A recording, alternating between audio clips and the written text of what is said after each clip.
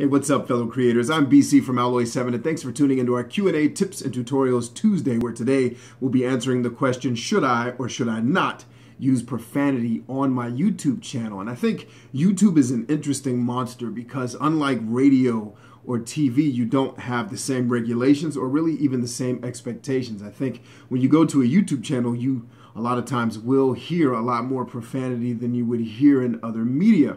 And I think as adults, most of us have been exposed to it or probably not offended by it. But I'd like to make a case today for why you should consider not doing it on your channel. And regardless of the type of content that you're making, obviously if you're making comedy videos that require that in your scripts, it's going to be kind of hard to strip that out of what you do, so this probably isn't for you. But for those of you that do any other type of interactive media, vlogs, things like that, the number one reason why I don't personally use profanity here at Alloy 7, even though I do cover content and video games that do have profanity in it, but the reason, to the degree that I can control it, I don't do it here, is because I never want to do anything that limits or alienates my audience. And if you don't mind, I'd like to illustrate what that looks like with a practical example. So a host of the YouTubers that I enjoy watching a great deal are shows that I can't watch while my kids are awake or in the room with me because I don't want them to go to school and repeat what they've heard on this show. Now, granted, I don't come from a school of thought that there's a such thing as bad words. I think there are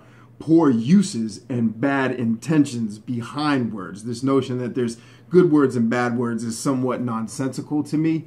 But the fact of the matter is, if my son goes to school on Monday and then blurts out some random profanity that he heard on a show that I was watching, that's not going to be socially acceptable. It's going to put him and me and his mother in a tough spot. So I apply that type of thinking to the shows that I create. Who out there is watching my show? And if I were to just go on a tirade of F-bombs and other types of words that we know as profanity, who else out there with kids in the room with them would stop watching my show just because they can't watch it with their kids in the room? Not that they don't like me or they don't like the content, or not that they're not going to watch me later on that evening. But the fact of the matter is, I'm limiting my reach. That person wanted to watch a video of mine, but they couldn't do it because I had some language in there that wouldn't allow them to watch the videos around their kids. And there may be a host of other examples that you could use practically for why you shouldn't use profanity on your channel. I think YouTube really proves that point, that usually the most popular people that are out there by and large who've had a lot of success